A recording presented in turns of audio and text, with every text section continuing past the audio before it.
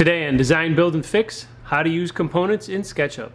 Remember, if you like the content, make sure you subscribe to the channel. Alright, let's jump right into it.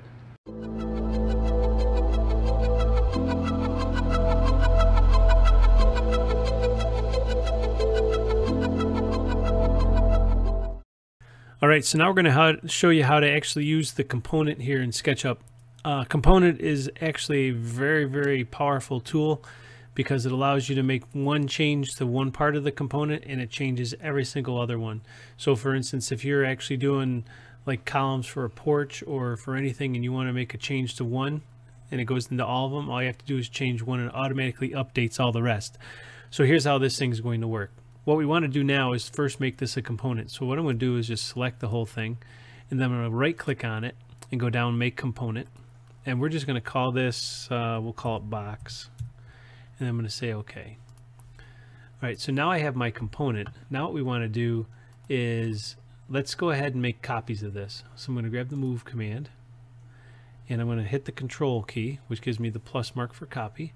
Then I'm going to come over here and drag it this way, and let's say we want it 3 feet apart and I want 10 of these, so I type in 10x and hit enter, and now I have quite a few of those copies of the component. Now here's the thing, if I want to make a change to this, let's say for example I want the top of this to be a different color.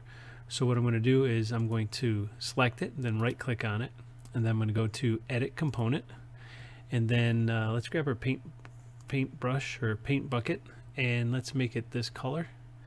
And if I select that surface, notice how it changes all of those, and then I can get out of that surface and you can see that that's been changed.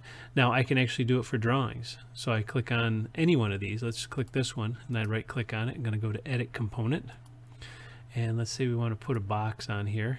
We'll put it out here, and then we can pull that out,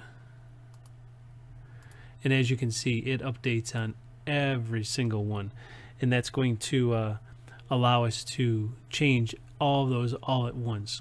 Now one of the things that we can do is we can change one individually, then all the rest. For instance, if you have columns on your front porch and you want to put numbers on one of these columns and you don't want to have to repeat it on all of them, you can actually just edit the one. So I'm just going to click on this, and we can come over here and go to, let's just put a circle on it, and we'll just call this a circle, and we'll put a circle on this side, and then I can pull it, and let's pull it all the way through like this. Okay, and notice what that did is it changed just the one but not all the rest because I didn't edit the component. Alright, so that's the component in SketchUp. Alright, thanks for watching the component video. Hope you found the information in the video helpful and useful. More videos coming out shortly on how to use SketchUp. We are closing in on the end of it where the fun actually starts very, very shortly. So, thanks for watching, and if you like the content, make sure you subscribe to the channel. Alright, we'll see you on the next one.